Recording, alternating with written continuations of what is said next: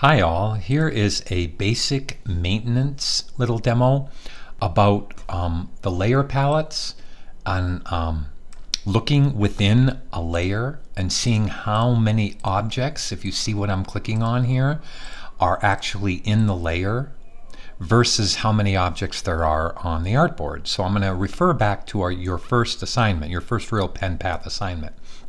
I want to remind you that there are 16 shapes, 8 on one side, 8 on the other.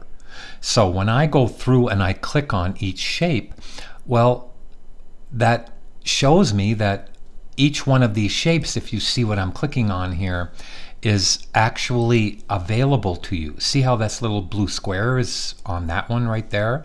And when I keep on going up, the little blue square, which designates that you're selected on a shape, is identifiable in the layer palette.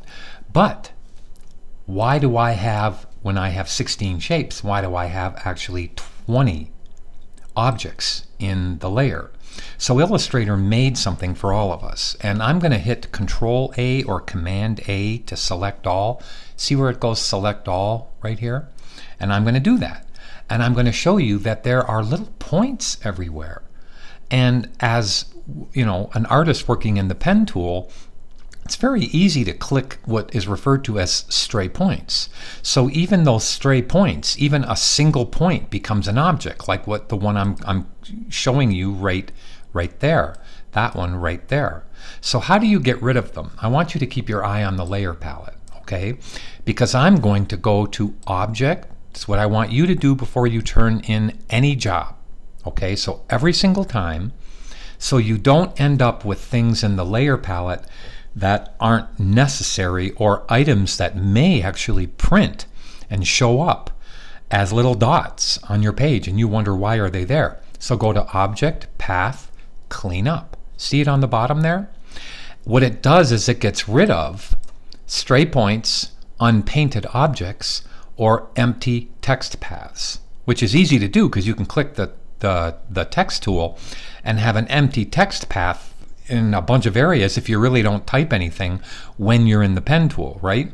So I'm going to click OK, but I want you to keep your eye. I'm going to put it right over here.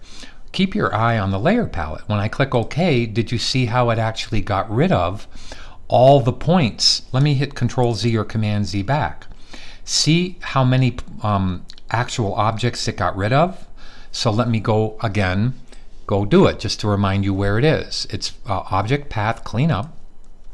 Just make sure there's check marks by all three and click OK. And then you're assured that nothing is, there's no stray points or there's no empty text paths or unpainted objects on your page when you give it to the client.